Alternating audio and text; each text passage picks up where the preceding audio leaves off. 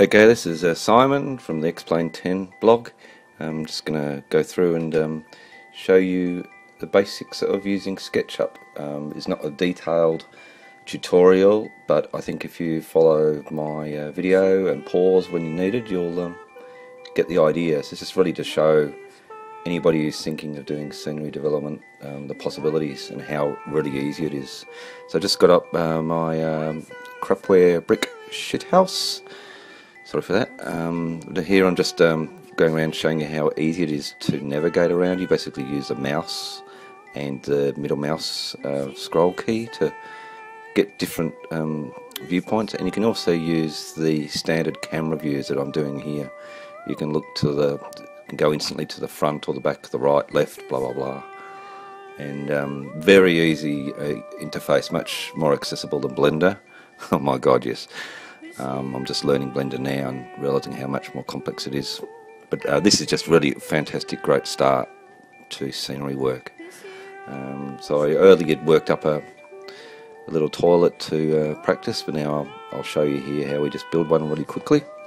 Chip built the one on the left. He's by far better, much better than me.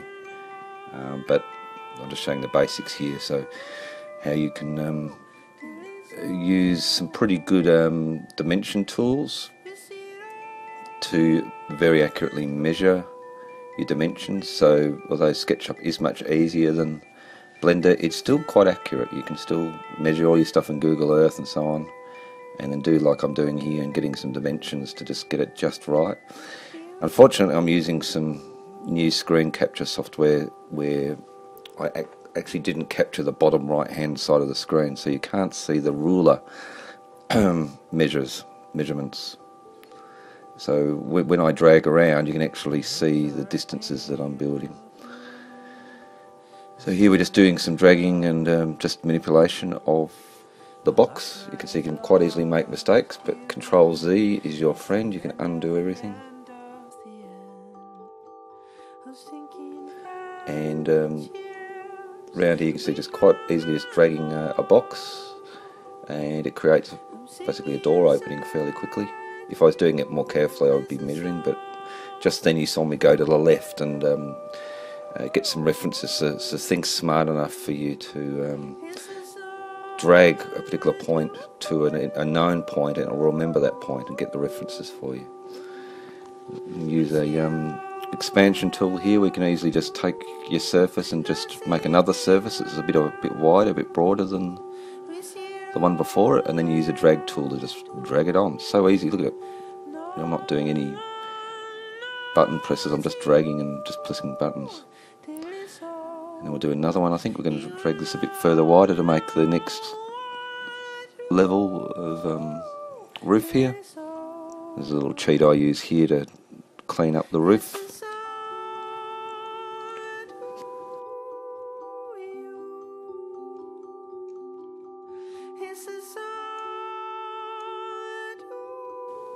Yeah, just very intuitive. You really get the hang of it really quick. So here I'm using the dimension again to get an idea of how high to make the door that I'm going to make.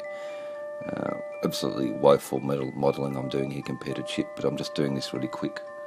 Really is an end to do the texturing tutorial later.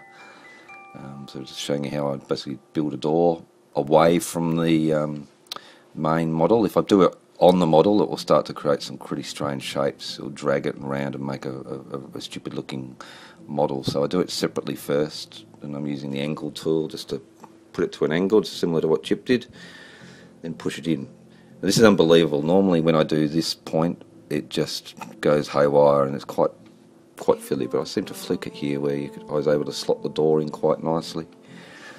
And here you can see how you can just so intuitively build other boxes within boxes without really causing too much trouble. Sometimes you can. So you can see here, so I've caused some trouble here by dragging the seat up, but as you'll see it's easy to fix. See, drawing circles, just basically clicking and dragging. No sort of confusing, how do I say this compared to Blender, you know, 747 cockpit style 1600 buttons to try and get used to. This is just a few buttons on the left, and a couple of right hand clicks. It's more a case of knowing how to undo things. That's what I find. You just try and try it.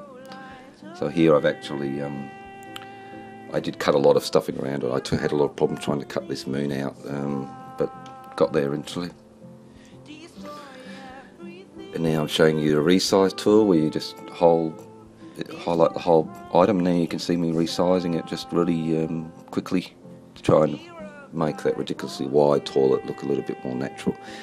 Now I've noticed I've actually stuffed up the actual border of the frame of the door. It's much more narrow than Chip had.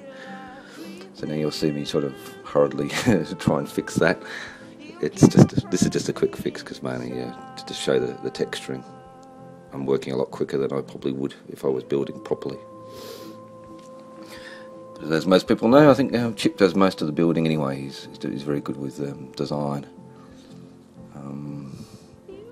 So here I'll show you up with the, you can see the texture of the actual crapware building. And here we're just totally blank. So that's what you're starting off with. We're looking at...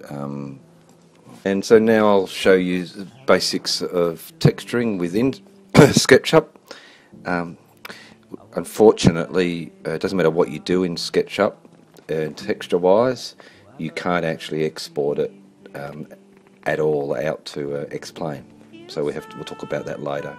But right now I'm just showing you quickly how I and Chip and I do our texturing in SketchUp. The SketchUp's got lots of built-in textures. They're all wonderful, fantastic. You can modify them. You can even export them again and change them a bit. But again, as I say, you can't actually use them. It doesn't matter how wonderful texturing Chip does when he sends the files to me. I have to do what I'm doing now, which is default them to the default texture, which is 0, highlight the entire bloody object and turn it and destroy all of Chip's work. Quite often I use it as a guide, of course, but basically you have to strip it right out and start from scratch in the method that will be coming up in our next tutorial. Right now you'll see me just picking up some little fiddly issues with the model. It's amazing when you work on a model fairly quickly. You then have to go over it, as I'm doing now, very carefully, very in a probably close detail, to pick up where you've left a gap, or in this case we've got a couple of lines that will interfere with texturing later. The fewer lines that you have on the outside of the model, the easier the texturing. So this back section will only have 2 textures, which will be easy to place the lines there because of the seat on the interior. So that's it for now. So I hope you enjoyed this first little taste of SketchUp modeling. Next tutorial will be the texturing tutorial. See ya, bye.